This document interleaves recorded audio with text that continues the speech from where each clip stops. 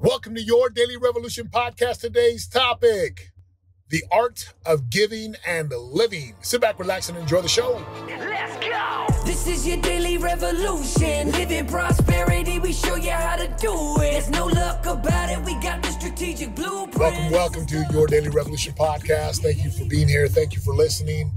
And I really appreciate you just being a part of my world, allowing me to be in your world, to help you, to inspire you, to impact your heart and soul and your perspective so you can go live your greatest life, to really make a difference and an impact on this planet before it's your time to go.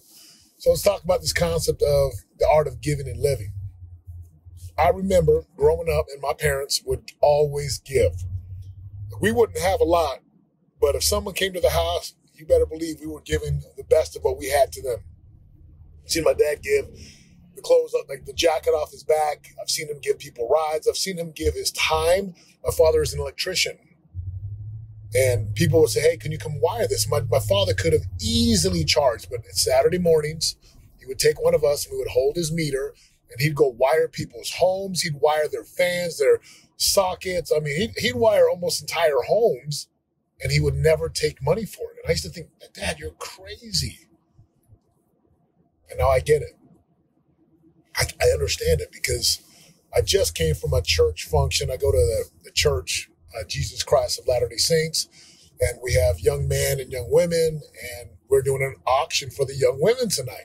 We're auctioning up baked goods. So everyone brings a baked good, and we just bid them up, and, you're people paying $25, $30 for, a cake or something. And it's to raise money for a good cause, to support our young women for their activities and just their growth and adventures and helping them to become great young women in society.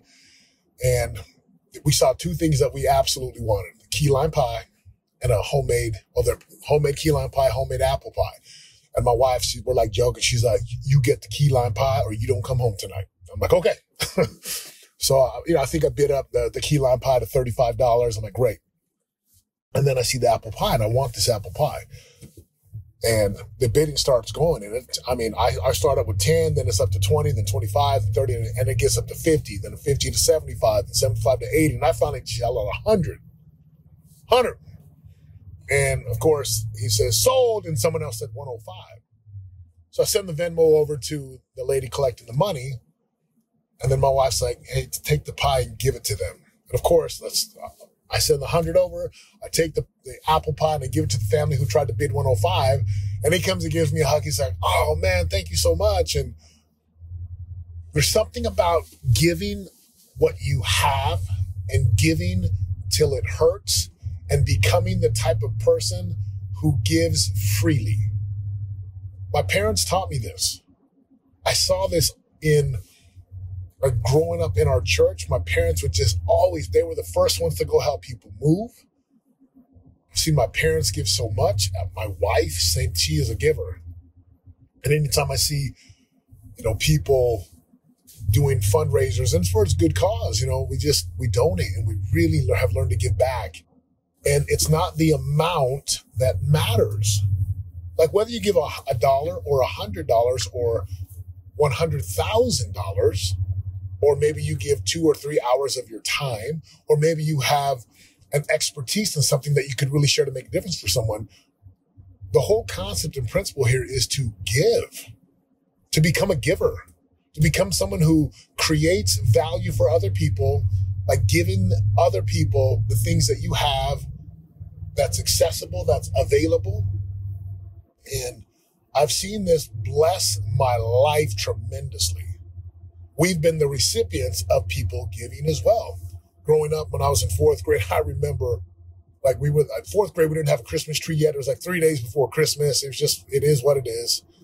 And I remember a family bringing over a Christmas tree and bringing over Christmas gifts. And I've never forgot that. It's like, man, people loved us enough to bring us, my family, like gifts. My wife had a major surgery a couple months ago, and our church, our congregation, for like 2-3 weeks, were bringing us dinners every night. I'm talking big, full meals. That touched my heart. Like I fell in love. Like I loved our people in our church already where we live. But I fell in love with every one of them. We had old folks, young folks, people bringing their delicious foods to serve my family and to give to us. So the principle is that giving is living and living is giving, and give till it hurts and give with a happy heart. Take a look at this in the physical realm, physical, spiritual, relational, financial. Where in your physical life can you give to others? Right now, I train my sons in the weight room, and there's a young boy in our church who wants to work out. So, of course, my son invites him. I'm like, oh, man, I got to train this kid. And it's funny. It's like he's 15 years old, and he's a skinny, he's a skinny boy. Strong, great attitude. I train him. I take an hour 2 times a week to train this young man and my boys. Physical, spiritual. Where can you give spiritually inside of your world and inside of your sphere of influence? 2 times a month, I go teach this class called Mission Prep. Prospects who are prepared to become missionaries and serve missions inside of our church all over the world. I'm going to drive about 30 minutes and I go teach for about an hour and 10 minutes. I'm going to drive home, right? So it's a good 2 hours on a Sunday of my time. Every Sunday, my wife and I, we give back in our church. We teach every Sunday, teach the youth. And I love giving them my time and talents to build the kingdom of God on this planet. Relationally, where can you give more to your spouse? Where can you give more to your children? Perhaps it's just listening. One thing that I've really been conscious of is being present with my sons, just listening. And boy, my boys can talk. Dad, guess what? Dad, guess what? I'm like, oh, I gotta take turns. Let's just take a number. Let's take turns. And what a difference it's made in my life to just give my sons my time, my listening, my attention, and my presence. And I'm grateful.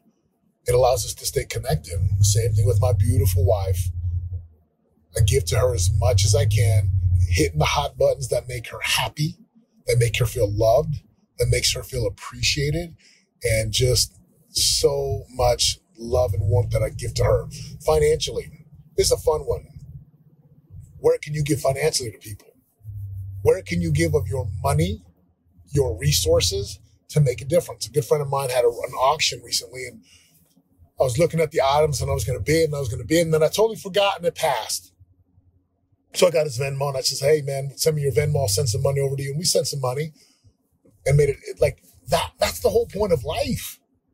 The whole point of life is not to accumulate stuff and fill your barns and your stores, facilities with stuff that you never use. The point of life is to grow and then to create value for other people to serve. In a marketplace, the more money you make, the more people you can help. The more people you can help, the more money you make. It's an amazing cycle of prosperity. So give till it hurts. Last year and this year, we do what's called a $100 tip challenge where, again, if the bill is like 20, 30, 40 bucks, we just randomly tip someone $100. And you can't believe the difference it would make for people. People would find me on Instagram, send me a message, and they would just say, that was an answer to my prayers. I'm like getting emotional about it because I've just learned to follow what my parents have taught me, which is to give of my time, to give my talents, to give my energy, to give my resource, to give money. What would happen in your life if you could start to implement and live this principle that living is giving and that giving is living?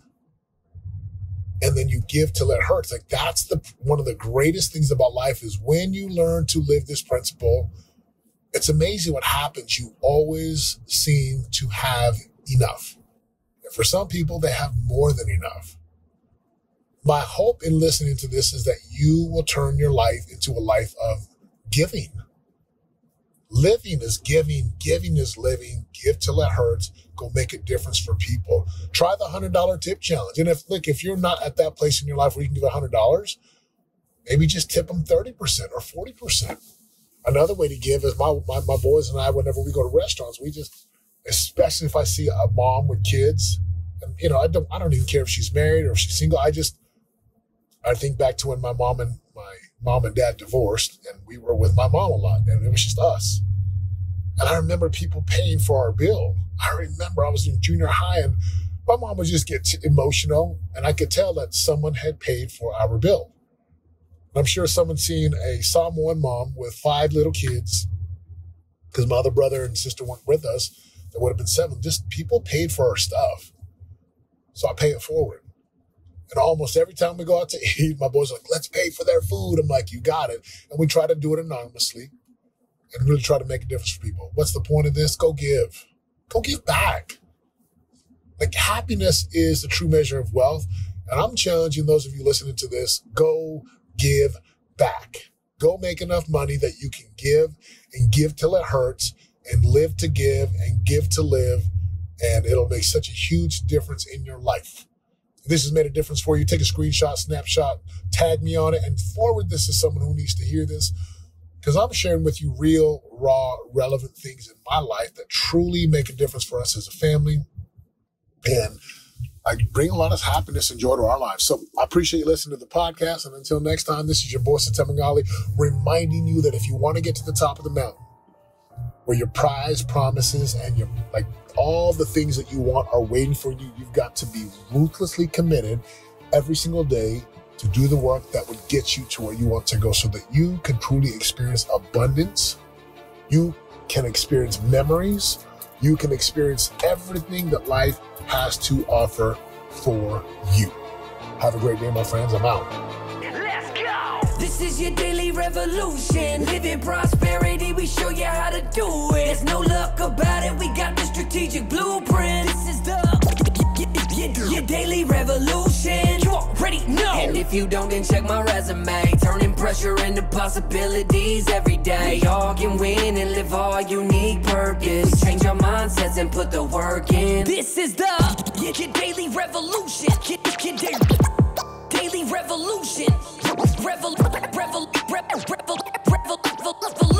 Your daily revolution podcast.